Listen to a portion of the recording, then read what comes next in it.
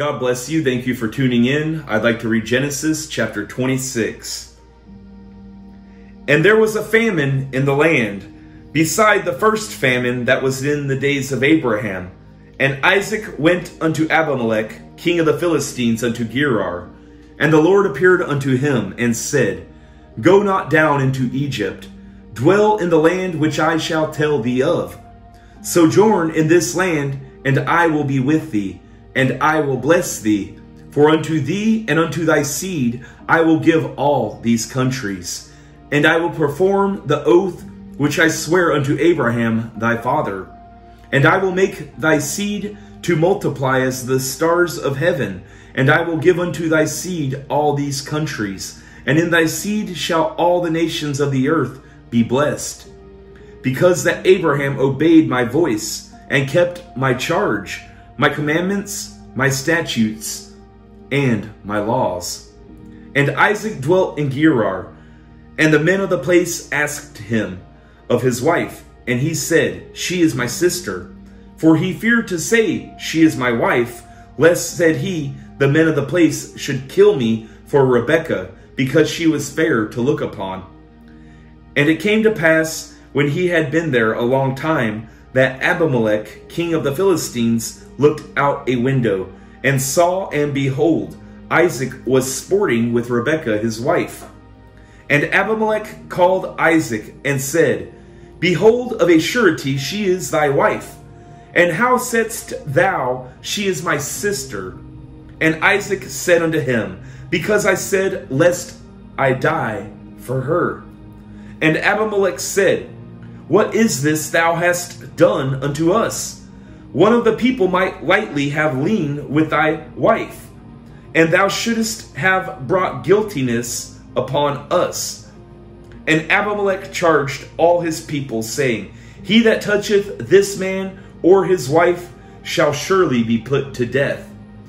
Then Isaac sowed in that land, and received in the same year 100-fold.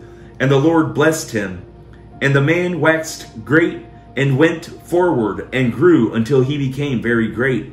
And he had possession of flocks, and possession of herds, and great store of servants. And the Philistines envied him, for all the wells which his father's servants had digged in the days of Abraham his father, the Philistines had stopped them, and filled them with earth. And Abimelech said unto Isaac, Go from us, for thou art much mightier than we. And Isaac departed thence, and pitched his tent in the valley of Gerar, and dwelt there. And Isaac digged again the wells of water, which they had digged in the days of Abraham his father. For the Philistines had stopped them after the death of Abraham, and he called their names after the names by which his father had called them. And Isaac's servants digged in the valley, and found there a well of springing water. And the herdmen of Gerar did strive with Isaac's herdmen, saying, The water is ours. And he called the name of the well Esek, because they strove with him. And they digged another well, and strove for that also. And he called the name of it Sitnah. And he removed from thence, and digged another well. And for that they strove not. And he called the name of it Rehoboth. And he said, For now the Lord hath made room for us, and we shall be fruitful in the land. And he went up from thence to Beersheba. And the Lord appeared unto him the same night, and said, I am the God of Abraham thy father. Fear not, for I am with thee, and will bless thee, and multiply thy seed for my servant Abraham's sake.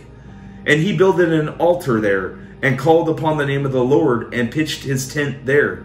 And there Isaac's servants digged a well. Then Abimelech went to him from Gerar, and Ahuzzath, one of his friends, and Pekah, the chief captain of his army. And Isaac said unto them, Wherefore come ye to me, seeing ye hate me, and have sent me away from you? And they said, We saw certainly that the Lord was with thee. And we said, Let there be now an oath betwixt us, even betwixt us and thee. and let us make a covenant with thee, that thou wilt do us no hurt, as we have not touched thee, and as we have done unto thee nothing but good, and have sent thee away in peace. Thou art now the blessed of the Lord. And he made them a feast, and they did eat and drink.